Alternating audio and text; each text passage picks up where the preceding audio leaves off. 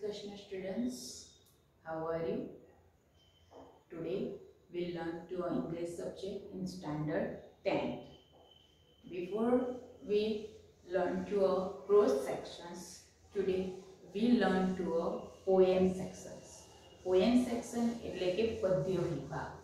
ધોરણ 10 માં તમને 4 જેટલી પોએટ્રી આપવામાં આવી છે, જેમાં આજે આપણે આ વિડીયોમાં પહેલી પોએટ્રી વિશે વાત કરીશું,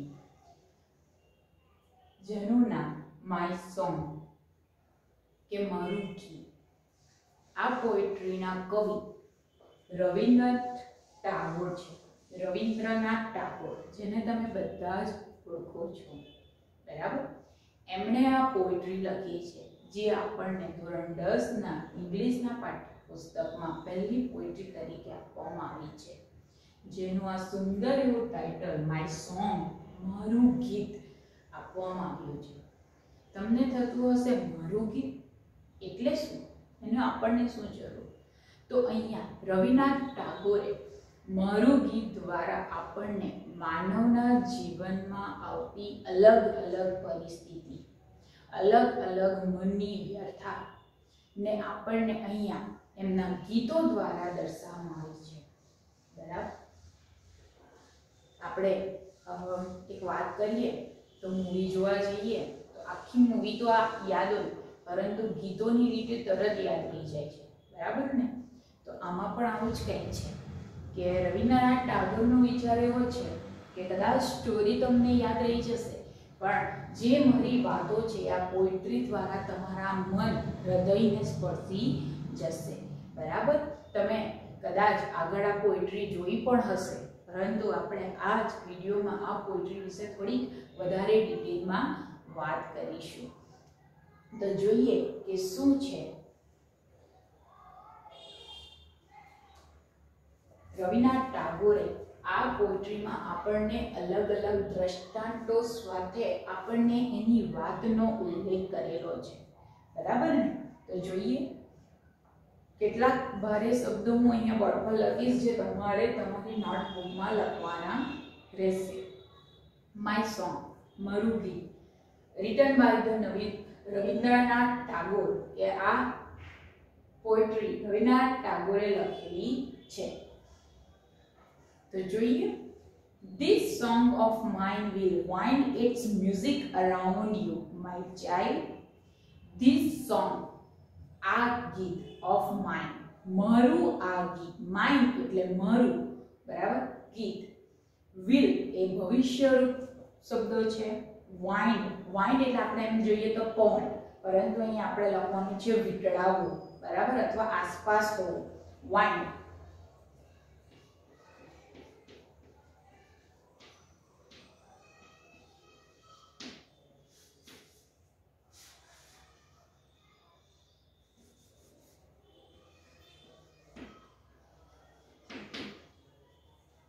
વીંટળાવવું.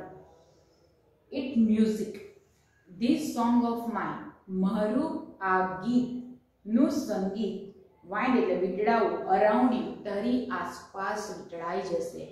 મારા ગીતનું સંગીત તારી આસપાસ વીંટળાઈ જશે, my child, મારા બાળકો, મારું આ સંગીત તમારી આસપાસ વીંટળાઈ જશે, એટલે કે તમારી સુરક્ષા કરશે. Like the found arm of love, કોના જેવું આપણને દ્રષ્ટાંત એક ઉદાહરણ આપેલું છે કે લાઈક કોના જેમ, the found arm of love. Found, found એટલે આપણે શોધવું ને, ફાઉન્ડ એટલે પ્રેમાળ અથવા હૂફ, બરાબર.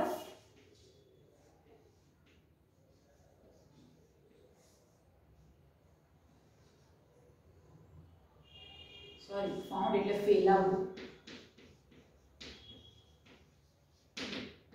સોરી, ફાઉન્ડ, ફાઉન્ડ આર્મ્સ એટલે કે ફેલાવો, આર્મ્સ એટલે આપણા હાથોને, ઓફ લવ આપણે પ્રેમાળપૂર્વક આપણા હાથોને ફેલાવીએ છીએ. જેમ આપણે આપણા મમ્મી પપ્પા જ્યારે મળે છે ત્યારે આપણે હાથને આપણે કહીએ ને હક લઈએ, બરાબર. તો એવા હક કરવાના ભાવાર્થી આ મારું સોંગ પર તમારી આસપાસ વીંટળાઈ જશે. એટલે અહીંયા મનોની વ્યાખ્યા આપેલી છે કે માનવીની જીવનની અલગ અલગ પરિસ્થિતિ, કે જ્યારે આપણા લોકો આપણી સાથે હોય, એક પ્રેમાળભર્યું વાતાવરણ જ્યારે ઊભું થાય, તો તેવી જ રીતે આ સોંગ પણ મારો તમને મદદરૂપ બનશે. એટલે કે this song of mine will wind its music around you my child like the found arm of love કે મારું આ સંગીત જે આ મારું ગીત છે નું સંગીત તારી આસપાસ ઉતરાઈ જશે મારા બાળક જેમ કે બે હાથ એટલે કે પ્રેમાળ દ્વારા તારા હાથને ફેલાવી દેશે this song of mine will touch your forehead like kiss of blessing this song of mine મારું જે આ ગીત છે will touch your touch એટલે કે સ્પર્શ કરો forehead એટલે કપાળ બરાબર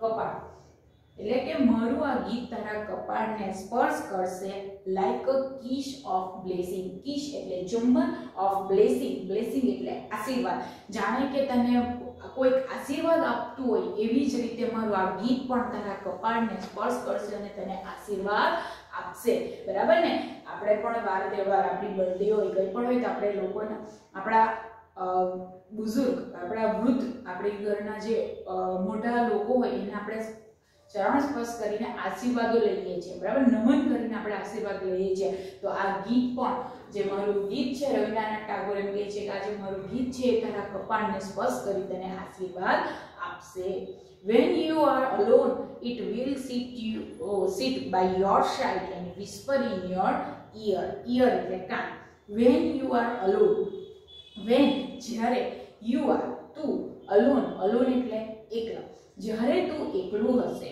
it will એટલે કે તે it એટલે અહીં આપણે આ સોંગ ની વાત કરવાની છે sit by your side sit એટલે બેસવું your side એટલે તારી બાજુમાં બેસશે બરાબર જ્યારે તું એકલો હશે તને એકલું નહીં લાગવા દેશે એ તારી બાજુમાં બેસશે તને અહેસાસ કરાવશે કે તારી સાથે કોઈ છે and whisper in your ear અને ધીમે ધીમે તારા કાનમાં કંઈક બોલશે એટલે તને ઇન્સ્પિરેશન આપશે તને સમજાવશે બરાબર સોંગ અહીંયા આપણને અલગ અલગ દ્રષ્ટાંતો દ્વારા અહેસાસ કરાવે છે કે આપણી આજુબાજુ કંઈક ને કંઈક તો હોય છે આપણે એકલા હોતા નથી આપણી અલગ અલગ પરિસ્થિતિનું વર્ણન કરેલું છે આપણને બરાબર કે આપણે જ્યારે લોકો સાથે હોય બરાબર આપણે એકલા હોઈએ આપણે આપણા ઘરના સાથે હોઈએ આપણે આપણા પ્રેમાળ વ્યક્તિ સાથે હોઈએ તો ત્યારે કઈ પરિસ્થિતિ થાય કઈ સ્થિતિ આવે બરાબર એની વાત કરેલી છે અલગ અલગ ઉદાહરણો દ્વારા સમજાવ્યું છે તો આપણને ત્રણ લીટીમાં પહેલી લીટીમાં આપણે આજુબાજુ વીંટળાવવાની વાત કરી છે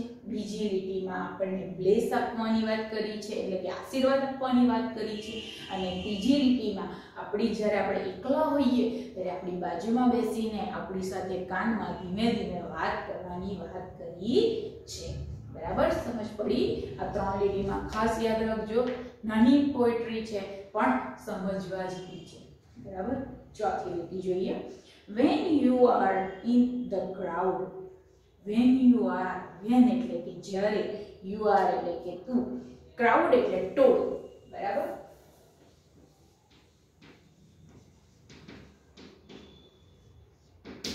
many of people બરાબર ઘણા બધા લોકો હોય જેને ક્રાઉડ આપણે કહીએ છીએ ક્રાઉડ જ્યારે તું ક્રાઉડ એટલે કે ટોળામાં હોય પહેલા આપણને શું કીધું એકલો હશે ત્યારે કેવું કરશે હવે ટોળામાં એટલે બહુ બધા લોકો છે બરાબર એટલે આપણને સંગાત તો મળી ગયો તો હવે સોંગનું શું કામ આપણને વિચાર આવે બરાબર ને બહુ બધા સંગાત તો ફ્રેન્ડ મળી ગયા હવે શું પણ જુઓ શું કહે છે it will fence you about with all of it બરાબર અહીંયા ફેન્સ એટલે કે વાડી ફેન્સ આપણે બોલીએ ને વાડી બનાવી વોલ બનાવી આજુબાજુ બરાબર ફેન્સ એટલે અહીંયા રક્ષણ કરવું આપણે લેવાનું છે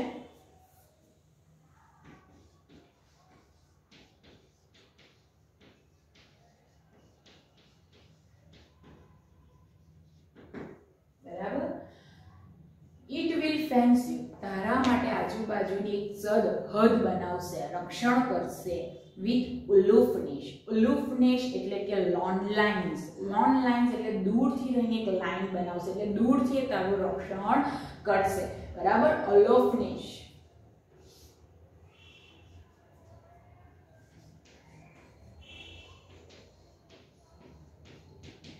દૂર રહેવું અને સમાનાર્થી શબ્દ છે લોન લાઇન્સ બરાબર, લોન લાઇન્સ એટલે દૂર રહીને તારું રક્ષણ કરશે. ટોળામાં ક્યારેક શું થઈ જાય, પણ આપણને બધા અજાણ્યા વ્યક્તિ હોય છે ટોળામાં, તો દૂર આપણા કોઈ એક વ્યક્તિ બેસેલો તો આપણને થાય કે ના આ મારું કોઈ છે. તો એવી જ રીતે આ સોંગ પણ જ્યારે તું ટોળામાં હશે ને તો એ દૂર રહીને તારું રક્ષણ કરશે, એક હદ તારા માટે બનાવી દેશે. My song will be like a pair of wings to your dreams. My song, મારું આ ગીત છે, will be a like, એક એવું બનશે, pair of wings, wings એટલે પાંખો, તારી પેર એટલે બે પાંખો બનશે, to your dreams, તારું જે સપનું છે એની આ પાંખો મારું સોંગ બનશે. એટલે કે જ્યારે જ્યારે તારા સપના પૂરા કરવામાં તને જે હિંમત જોઈએ, કરેજ જોઈએ, એ તને આ મારું સોંગ આપશે. એટલે વિંગ પાંખો બનશે, પાંખો હશે તો જ આપણે ઉડી શકીશું. બરાબર, એટલે એવું નથી કે અહીંયાથી પાંખો ફૂટી જાય, બરાબર, એવું નથી, પણ પાંખો બનશે એટલે એને યોગ્ય માર્ગદર્શન આપશે, રસ્તો બતાવવામાં આવશે. બરાબર, એટલે એવો કે આપણને એકલવાયું લાગતું નથી. My song will be like a pair of wings to your dreams. બરાબર, મારું આ ગીત તારા સપનાની પાંખો બનશે. It will transport your heart to the verge of the unknown. It will transport એટલે હેરાફેર, હેરાફેર એટલે એક સ્થળેથી બીજે, આપણે કહીએ ને આ વસ્તુને ટ્રાન્સપોર્ટ કર્યું, ટ્રાન્સફર કર્યું. બરાબર ને, ટ્રાન્સપોર્ટ એ બધા શબ્દો એક જ છે, એક જગ્યાએથી બીજે જગ્યાએ લઈ જવું, ટ્રાન્સપોર્ટ.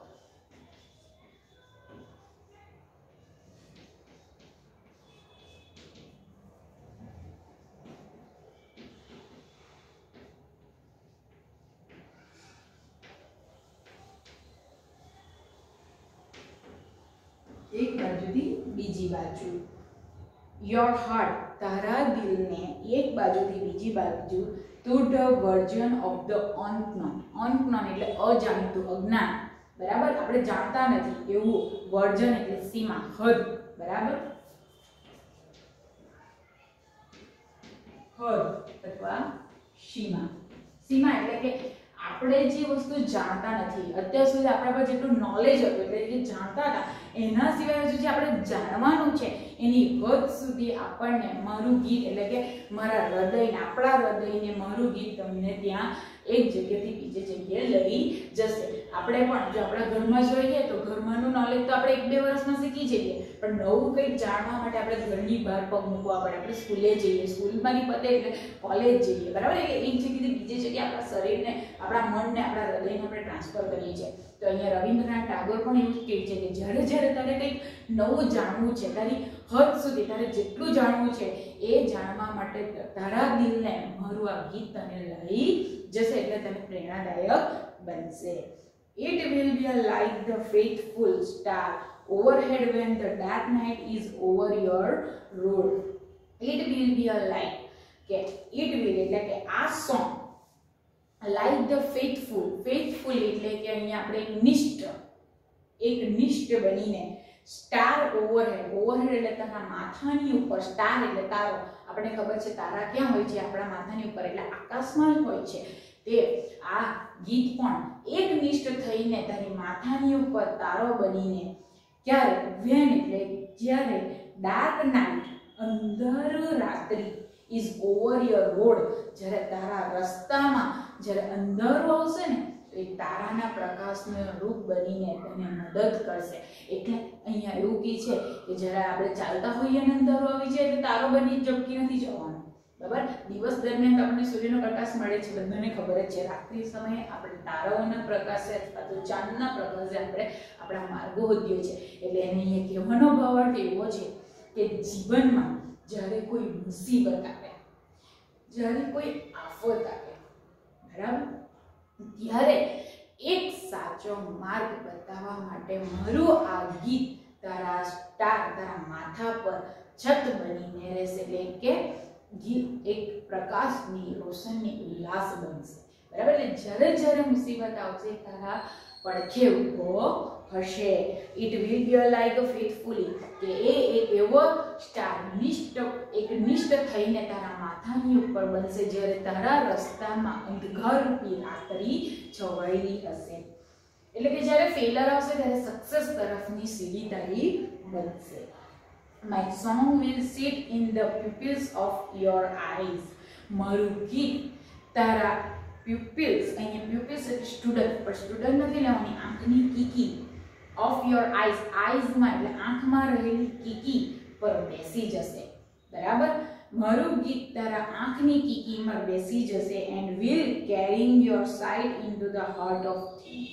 બરાબર, એ કીકી પર આપણે કીકીને જ બંધ કરી દે તો આપણને કંઈ દેખાતું નથી, અંધકાર થઈ જાય. તો એવું કહે છે કે તારા જોવાની શક્તિને એ નિહાળશે and will carrying your site into એટલે કેરિંગ તારી જે દ્રષ્ટિ જોવાની છે એને સ્ટ્રોંગ કરશે, એટલે કે એને કેરિંગ એટલે કાળજી કરશે into your heart of thing, તમે જે વિચારો છો અને જે તમારા હૃદયમાં ચાલશે એને એ જ્વાળું આપશે, કે તમારા હૃદય અને મગજમાં ચાલતી વિચારસરણીને પ્રકાશ આપશે. એ તારી આંખની કીકી પર મારું સ્ટ્રોંગ બેસીને એ તારા હૃદય અને મનને એક કરશે, એની વાત કરી છે. કારણ કે ઘણી વાર એવું થાય કે આપણે હૃદયથી વિચારીએ, મનથી વિચારીએ, આપણા ભાવનાથી વિચારીએ ત્યારે એમ થાય કે આ વસ્તુ સારું છે, પણ જ્યારે એ કોઈક વાર એવી પરિસ્થિતિ પણ આવે કે બંને ઓપોઝિટ થઈ જાય. માઇન્ડ કહે કે ના નથી કરવું, પરિસ્થિતિ એવી છે કે આપણે આ નથી કરવું, પણ હૃદય કહે કે કરીશું તો ફ્યુચરમાં કંઈ સારું થશે. તો ત્યારે આ મારું ગીત તને કામ લાગશે. જ્યારે કન્ફ્યુઝિંગ ઊભું થાય ત્યારે આપણે શાંતિથી અને બે વિચારસરણીથી વિચારવું જોઈએ, તો જીવનમાં સારી એવી આપણે નિર્ણય કરી શકીએ. And when my voice is silent in death, અને કદાચ વેન જ્યારે માય વોઇસ અમારો અવાજ છે ઇઝ સાયલન્ટ ઇન ડેથ જ્યારે મૃત્યુમાં આવશે. બરાબર, સાયલન્ટ શાંત થઈ જશે, મૃત્યુ પામે એટલે શાંત થઈ ગયા, આપણે પણ બોલી નથી શકતા. My song will speak in your living heart, પરંતુ મારું સોંગ, આ જે મારું ગીત છે, વિલ સ્પીક બોલશે ઇન યોર લિવિંગ હાર્ટ, જે તારું આ જીવતું હૃદય છે ને એમાં તને બોલશે, સંભળાશે. બરાબર ને, ઘણી વાર એવું થાય કે જ્યારે આપણે દોસ્ત હોય, આપણે એને દોસ્ત હોય, કોઈ ફેમિલી મેમ્બર હોય છે કે કોઈ ક્લોઝર આપણને કોઈ સારી ગાઈડલાઈન આપે તો ત્યારે આપણે એને નકારી દઈએ છીએ, પણ એ જ ગાઈડલાઈન જ્યારે આપણને જીવનમાં ઉપયોગી થાય તો આપણને એ વ્યક્તિ અથવા એ પરિસ્થિતિ યાદ આવી જાય છે. એટલે લિવિંગ યોર હાર્ટ, તમારા જીવતા હૃદયમાં હજુ ક્યાંક ને ક્યાંક એ વાત પડેલી રહેશે. બરાબર, એટલે અહીંયા એમ કહેવા માંગે છે કે આ જે ગીત છે ને એ તમારા જીવનમાં કશે ને કશે ઉપયોગી બનશે. બરાબર, હવે તમને એવું થશે કે આ આખી પોએટ્રી પતી ગઈ તો તમને એવું થશે કે અહીં તો બધા અલગ અલગ દ્રષ્ટાંતો જ આપ્યા, જેમ કે આમ ખોલીને આજુબાજુ વીંટળાવાની વાત કરી, બીજું કપાળને સ્પર્શ કરીને આશીર્વાદ આપવાની વાત કરી, ત્રીજું જ્યારે અલોન હોય ત્યારે બાજુમાં બેસીને કાનમાં વાત કરવાની વાત કરી, ચોથી ક્રાઉડમાં હોય તો રક્ષણ કરવાની વાત કરી, પાંચમું કે આપણા ડ્રીમના પંખો બનવાની, સપનાની પાંખો બનવાની વાત કરી, પછી આપણા હૃદયને વધારે જાણવા માટે પ્રેરિત કરે છે, પછી જ્યારે અંધારું આવે ત્યારે આપણને અજવાળું આપવાની વાત કરી, પછી આંખની દ્રષ્ટિમાં બેસીને હૃદય અને મનને એક કરવાની વાત કરી. બરાબર, તો આવા અને છેલ્લે કહે કે જ્યારે મૃત્યુ પામી જવા તો બી મારું આ ગીત તારા હૃદયમાં છે. 8 દ્રષ્ટાંતો, 8 દ્રષ્ટાંતો દ્વારા આપણને એમ કે અમારું ગીત તને તારા જીવનમાં કામ લાગશે. તો અહીંયા આપણને થાય કયું ગીત પણ, બરાબર, કયું ગીત? આ જ આપણું ગીત છે. એટલે કે કોઈ પણ અહીંયા આપણે રવિન્દ્રનાથ ટાગોર એકદમ સરળની ભાષામાં કહી છે કે દુનિયામાં આપણી સાથે લોકો પણ છે, આપણે એકલા પણ છે, આપણે સુખી પણ છે, આપણે દુઃખી પણ છીએ. બરાબર, આપણે આશીર્વાદની જરૂર પણ છે, આપણે ઉડવું પણ છે, આપણે જમીન પર પણ રહેવું છે. બધી જ પરિસ્થિતિમાં મનની વ્યથાને અહીંયા સારી એવી ભાષામાં એક પોઝિટિવ થિંગ રવિન્દ્રનાથ ટાગોરે પોતાના ગીતમાં આપ્યું છે કે ગમે તે પરિસ્થિતિ હશે, આપણી દિલ, માય સોંગ એટલે આપણી જાત, આપણી મહેનત, આપણો વિશ્વાસ, આપણી કેરનેસ, બરાબર, આપણો થિંગ્સ, આપણી હાર્ટબીટ્સ, એ બધું આપણું છે. આપણે એકલા હોઈએ તો બી આપણી સાથે કોઈ છે, આપણે બધા હારે છે તો આપણું રક્ષણ કરવા બી કોઈ છે, હંમેશા આપણને આશીર્વાદ માટે પણ છે, અંધારું આવ્યું તો અજવાળું પણ છે. બરાબર, તો આ વાત આપણા જીવનમાં ઉપયોગી છે. બરાબર ને, આજે આપણને સુખ શાંતિ મળે છે, ખાવાનું મળે છે, કાલનું શું કરવું, કલ કિસને દેખાય. બરાબર ને, આવતીકાલ આજ બની જશે પણ કાલ આવતી નથી. તો આ જ વસ્તુ અહીંયા છે કે માય સોંગ એ માં રવિન્દ્રનાથ ટાગોરે આજે આપણને જ્યારે આપણા જીવનના એવા સારા એવા વર્ષ પર આપણે છીએ અથવા સારા એવા સ્ટેજ પર છીએ તો આવા સોંગની તો ખૂબ જ જરૂરી છે, બરાબર ને. એટલે અહીંયા આપણને 8 દ્રષ્ટાંતો દ્વારા રવિન્દ્રનાથ ટાગોરે મસ્ત એવી સુંદર ભાષામાં આપણા જીવનના એવા દરેક પરિસ્થિતિને, દરેક મનની વ્યથાને વર્ણવ્યું છે, બરાબર. તો હું એકવાર શોર્ટ એન્ડ સ્વીટમાં પાછી આખી પોએટ્રીને કહું તો એ ગીત જે રવિન્દ્રનાથ ટાગોરનું છે એ 2 બાહુ ખોલીને એટલે કે 2 હાથો ખોલીને પ્રેમાળ કરે છે, બરાબર. આપણા કપાળને સ્પર્શ કરીને આપણને આશીર્વાદ આપે છે. જ્યારે આપણે એકલા બેઠા હોય તો આપણી બાજુમાં બેસીને કાનમાં બોલે છે, ટોળામાં હોઈએ તો આજુબાજુ ફેન્સી બનીને, વાળ બનીને આપણી રક્ષણ કરે છે, અને આપણા જે સપનો છે એની પાંખો બની જાય છે. આપણા હૃદયને જે જાણવું છે એની હદ સુધી એટલે કે જે નથી જાણતા એને જાણવા માટે પ્રેરિત કરે છે. અને જ્યારે આપણા જીવનમાં અંધકાર આવે ત્યારે એકનિષ્ઠ બનીને, તારો બનીને આપણી સામે પ્રકાશિત થવા માંગે છે, અને આપણી આંખોની દ્રષ્ટિને, હૃદય અને મનને એક કરવાની વાત કરી છે. અને અંતે રવિન્દ્રનાથ ટાગોર કહે છે કે જ્યારે મારું આ ગીત મરી જશે ને ત્યારે હું તમારા લિવિંગ હૃદયમાં હંમેશા માટે રહીશ, બરાબર. તો આ જ વસ્તુ છે, બરાબર ને. આપણે કોઈ વ્યક્તિને ભૂલતા નથી. લિવિંગ હાર્ટ એટલે કે આપણું ધબધબતું હૃદયમાં એ તને સંભળાશે, બરાબર. એટલે આ સુંદર એવી પોએટ્રીમાં આપણને આપણા જીવન લક્ષ્યની વાત કરી છે. તમને આ પોએટ્રી ભણતા મજા આવી હશે અને સમજ પણ પડી હશે. જીવનમાં આ પોએટ્રી ખૂબ જ ઉપયોગી છે અને પરીક્ષાલક્ષી પણ ઉપયોગી છે. તો જોઈએ હવે આપણે થોડીક એક્સરસાઇઝ અને પરીક્ષાલક્ષીની વાતો પણ કરીએ. હવે તો નીચે ગ્લોસરી આપી છે જેમાં તમને નિયરેસ્ટ મીનિંગ પણ મળી જશે. થોડાક વર્ડ્સ મેં અહીં બોર્ડ પર પણ લખ્યા છે. આઈ હોપ કે તમે એને નોટમાં ઉતાર્યા હશે, અને ના સમજ પડે તો વિડીયોને રિવાઇન્ડ કરી વધારેને કોશિશ કરજો. હવે નીચે તમને ક્વેશ્ચન આન્સર આપેલા છે. C1 answer the following questions. એમાં 5 ક્વેશ્ચન આન્સર છે, તમારે તમારી નોટબુકમાં લખવાના છે. તમને એમ થતું હશે કે એક્ઝામમાં તો પોએટ્રી ઉપર આપેલી હશે, હું નીચે લખી દઈશ, જોઈને તો લખવાનું છે, પણ ના, કઈ રીતે લખવું, કારણ પોએટ્રીને કઈ રીતે ગદ્ય વિભાગમાં ટ્રાન્સલેશન કરવું એ સરળ નથી. એટલે તમે એકવાર લખશો તો વધારે આઈડિયા આવશે, બરાબર. અને ખૂબ ઇમ્પોર્ટન્ટ છે. પોએટ્રીમાંથી તમને નિયરેસ્ટ મીનિંગ ઘણા પૂછાય છે, અને પોએટ્રીની 3-4 લીટીઓ એમાંથી 2 ક્વેશ્ચન આન્સર પૂછાય, પણ એ કઈ રીતે લખવા એ તમને આ ક્વેશ્ચન આન્સર લખશો ત્યારે જ વધારે આઈડિયા આવશે. પાછળ જુઓ તો ટીક માર્ક C3 માં tick mark the sentence nearest meaning એ પણ તમારે ઉતારવાના છે, બરાબર. અને ટીક C4 ટ્રુ અને ફોલ્સ. પહેલું છે the song will touch the head of the child. હેડ એટલે માથાને ટચ કરે છે, ના, ફોરહેડ એટલે કપાળને ટચ કરે, એટલે ફોલ્સ આવશે. The child will be taken care of by the song when the child is alone. જ્યારે પોતે alone હશે ત્યારે એનું ટેક કેર એટલે કે એની સાથે કાળજી રાખશે, તો એ પણ ટ્રુ આવશે, બરાબર. એવું છે. The song will whisper into ear for the child. કાનમાં કંઈક ધીમે ધીમે બોલશે, true. The song will be a guiding star when the dark day over the child path. જ્યારે બાળકના રસ્તામાં અંધારો હશે ત્યારે સ્ટાર બનીને ગાઈડલાઈન કરશે, true. When the parents die, there is a place for them in the child heart. હવે અહીંયા આપ્યું છે પેરેન્ટ્સ. પેરેન્ટ્સ જેવા તો આપણને કોઈ વર્ડ્સ આમાં દેખાતા નથી, પણ છેલ્લી લીટી જોઈ કે માય સોંગ જ્યારે મરી જશે એટલે કે પેરેન્ટ્સ જ્યારે મરી જશે ત્યારે there is a place them in a child heart. ત્યારે એમનું સ્થાન ક્યાં આવી જાય છે? બાળકોના હૃદયમાં આવી જાય છે, બરાબર. તો એવી ટ્રુથ થશે. સમજ પડી? નિયરેસ્ટ મીનિંગ એકવાર કરાવી લો. The song will be like a faithful star. કે સોંગ એ તમારું ફેથફુલ સ્ટાર બનશે. એ સ્ટાર એટલે એનો મીનિંગ શું? સ્ટાર બનીને એને ગાઈડલાઈન કરશે. બીજું ઓપ્શન છે the song will be a star that will guide the child. Like the found arm of the love means આમ કરીને પ્રેમ કરશે.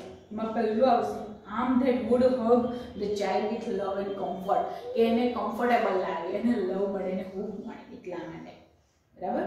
My song will speak in your living heart means કે આપણે જ્યારે મરી જઈશું તभी તમારા જીવનમાં આપણે જીવતા રહીશું. ત્રીજો option even though the parents is not dead, the song will tell the child that he was not aborigines. એટલે કે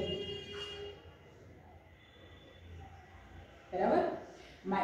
હા, એટલે કે પેરેન્ટ્સ મળતા નથી, પરંતુ અહીં એવી સોંગમાં વાત કરવામાં આવે છે કે એ કોઈ દિવસ એકલા થતા નથી. My song will transport your heart to the vision of unknown. બરાબર, કે આપણું ટ્રાન્સફર કરે અજ્ઞાન, અનનોન એટલે અજ્ઞાન સુધી.